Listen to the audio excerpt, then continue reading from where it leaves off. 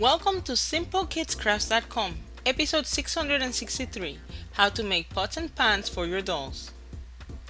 Materials: recycled caps and lids, popsicle or lollipop sticks, glue, and scissors.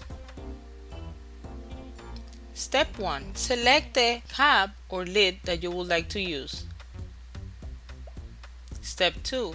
Take your lollipop or popsicle stick and cut it to the desired length. Step 3. Put a bit of glue on your cap or lid and then attach a handle.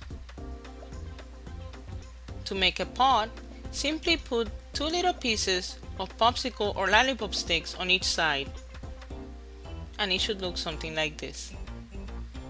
You can choose a variety of lids and caps depending on the size of your doll. For example, for American Girl dolls, we chose bigger lids and bigger caps to make their pots and pans.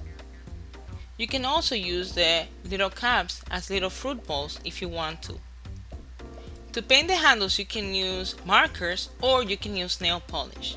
And for the handle, you can use wooden dowels or popsicle sticks or even skewers.